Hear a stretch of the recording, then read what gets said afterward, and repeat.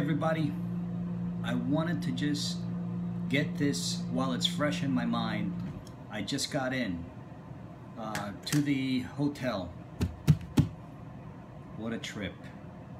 Crazy. The first thing in Newark, my plane was delayed due to a dent that they found after they boarded us.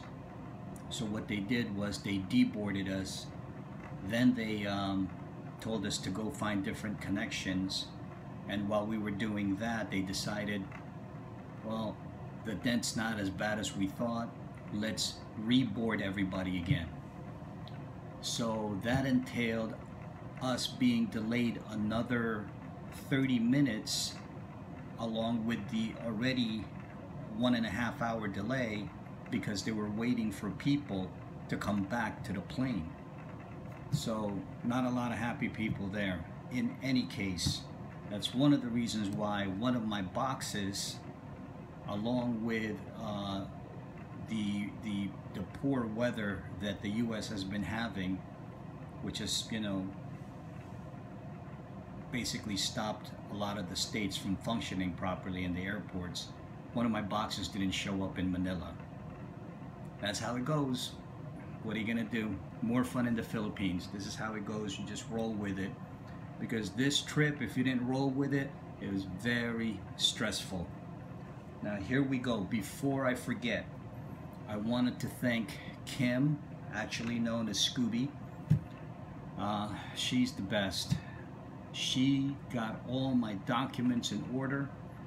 Took her 20 hours about to get everything, research what I needed, and pretty much try to get as many updates from the different websites and consulates at the Philippine consulate. And she had to do a lot of the digging and a lot of the looking for the information that we needed. So all my documents were 100% almost flawless, and there are a lot. There's a lot of documents to remember. So I want to thank Kim again. You know, without her, I'd be a bungling fool, and I really appreciate her, and I really love her. So Kim, thank you again. Now, before I forget, because you know I just got into the airport, I wanted to make sure that I detailed everything that you need once you know you get to Manila. So the first thing you do in Manila, you fill out the arrival card along with another card. I forget what it's called, like a declaration of health card in the airplane as you're leaving Tokyo. Just a little rewind. If you are entering through Tokyo, your documents, your passport, and anything else you bring, they will check that personally at the airport. You can't do it in those automated kiosks. That's one thing to remember. So if you're going through Newark Airport or Kennedy, they will check your documents firsthand, not by the machine. Okay, going back to what you do once you get to Manila. So you fill out those two forms. Once you deplane, let me read this right. Once you deplane, they will ask you whether you're an OFW or an offshore worker. If you are a seaman that's coming back in, that's working the boats and ships and you know, maritime. If you are a dual citizen, etc. Okay. Afterwards, you know, the Coast Guard, the Philippine Coast Guard, they're the ones that are in charge of the airport and making sure that everything goes accordingly in order. After that, they will tell you to go to the DOT, basically a huge DOT sign and lines, and they are pretty good. They were very, very efficient. So you go line up at the DOT line. At the DOT line, they want to they want to see your hotel, your pre-booked hotel reservation that's government approved, COVID quarantine hotel. They want to see your passport. They also want to see the Affidavit of Undertaking. That's something that you could fill up there, but I want to suggest to you strongly that you fill it out in the U.S. or in whatever country you're coming from. Just don't sign it. It has to be signed in front of the Coast Guard personnel. Then afterwards, they make you after you get through to that and they check your paperwork, you will then they will send you to the prepayment for the COVID vaccine. You can go a couple of different ways. One is a Red Cross lab. One is a PAD lab. And I think that's it. Those are the two choices. So I went with the PAD lab. Oh, there's also the PAL route if you're taking Philippine Airlines. I didn't take Philippine Airlines. They're too expensive, and they don't have they don't take care of the passengers, as far as I'm concerned, correctly. Anyways, I didn't mean to digress. What you want to do then is you're going to pay 4,000 pesos for the PAD lab. Okay? Now, they can check a QR code if need be. We printed it out to prove that, you know, we paid, we scheduled it, that I scheduled it, but they didn't even look at that. They traced it through the passport. Okay? They want to also verify that you have a hotel booking that's government approved. Okay? Let's see. What else did they have here?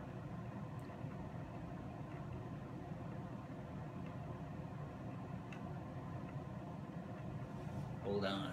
Old eyes. While you're there, they're gonna take your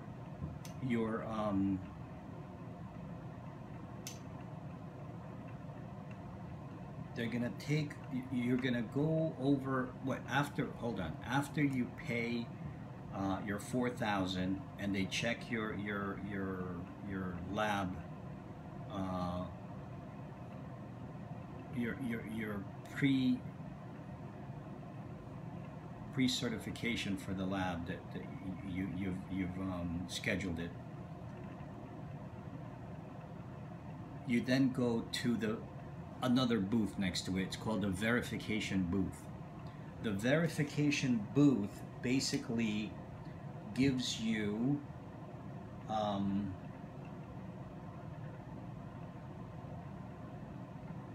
the barcodes. I don't know why I forget that. They're little tiny little strips that they attach to a piece of paper, and what that basically is you have to have that piece of paper and barcode when they come to your hotel on the 5th day to test you for the COVID swab. Without that paper, you're screwed. The guy told me make sure you keep the paper and the barcode in a safe place. Okay, so after you get that, they send you down to immigration and you present all your documents at immigration, and also they'll ask for your dual citizenship paper if you're coming back in as a dual citizen. Okay, which I am. So a nice tip from the immigration officer, when he looked at mine, he goes, "These are the originals." And I go, "Yeah." He goes, "What you can do is you can shrink it down so that it's easier for you to bring, and you don't have to bring the original. Just shrink it down and we'll accept it." And because he says after so many trips, those papers start to really take a beating, and it's hard to get those original papers. So he said shrink it down and use that, and they'll accept it for dual citizenship papers. I didn't think you could do that because it would be a photocopy, but apparently you can. Okay, to continue. When you're with the verification people, what they'll do is they'll give you a little slip that verifies that everything has been paid off, you're good to go, and you give that to the Coast Guard personnel, and they will then in turn, after immigration, they'll take that paper and they'll go look for your driver. Okay? I would suggest that you get a driver through the hotel so you have no problems, you won't be waiting, you won't be gouged by a taxi, you know what you're paying. For my hotel to the airport, it was approximately 3 kilometers. It was 18 bucks, it is what it is. Can't beat it. I'd rather have him waiting for me than me waiting out there in the rain, in the heat, or whatever else with my baggage. He was there, he had my name, threw the stuff in the car, gave me some really good tips about getting back to my province. And one of his tips was, get a travel pass, a local travel pass for you along with your driver, so that when they pick you up and you're coming back through the checkpoints, it'll be without any issues. So they'll look at your travel pass and say, okay, you've got a local address, and you can go ahead and get through the checkpoint, no hassle, no muss, no fuss. So that was a great tip for the driver, and he got a great tip from me. Because listen, information you got to pay for, and sometimes that's what it is. You got to pay for it. It's a great tip. And if you guys come home, tip the drivers well, tip the hotel clerks well, make sure you tip the bellboys or the bellhops, because Manila is a ghost town. The airport is shockingly just a ghost town, kind of like Tokyo, but all the stores are closed. The majority of the restaurants are closed. Coming into Manila International, Ninoy International, I was shocked that there was very, very little passengers coming in. And so in talking with the hospitality and the tourism, right away that they're hurting bad. So be kind, tip them well. Remember, they have families and they're trying to just get by until this pandemic is over. Okay, so what do you do afterwards? Once you get to the hotel, okay, you check in, you fill out more paperwork. You pay the car service, okay? They'll check to see that you are, registered with the lab. They'll give you a piece of paper that tells you how to get your results, from the lab once you're swabbed. And then you settle your bill for the car service. So, what do you do to get out of Dodge? Okay? Number 1, you need a negative result. Okay? Number 2, it's possible, it depends on the municipality, that you might need an acceptance letter from their LGU department to where you're going to. So if you're going to the province, whatever province you're going to, Batangas, Bicol, wherever, in that local municipality, you might need to get a letter of acceptance to get in, that you will then promise to do the remaining 7 days of your quarantine in an approved house that they will visit. Okay, has to have its own bathroom, it has to have its own room. Okay, you have to quarantine 7 days, and they will check on you. Okay, and thirdly, after you get the swab, you log on to this website that they give you, and that's where you'll get your result. You print out that result, and you know, along with the negative result, the verification result from the website, and then your LGU letter, plus your travel pass from your municipality. That hopefully ensures that your travel back to the province is smooth. Okay, so far that's how it goes. And I wanted to do the video as soon as I got into my hotel room, because I wrote some of the stuff down I didn't want to forget. And again, I wanted to thank Kim. I wanted to thank my two sisters for always being supportive, and you know, and a lot of my friends for you know, supporting me and allowing me to get back home. It wasn't fun. Normally I have a good time on the airplane, you know, but this was very, very taxing. Just the way it started with the delayed deboarding, boarding, this and that, and then that delayed us for the connection to Chicago, which had me running, you know, across the terminal, trying to find my gate, you know, with just 10-15 minutes to spare, which, you know, for anybody that flies, that's cutting it close. But after that, actually the Chicago flight to Manila, sorry, the Chicago flight to Tokyo, beautiful flight, clean.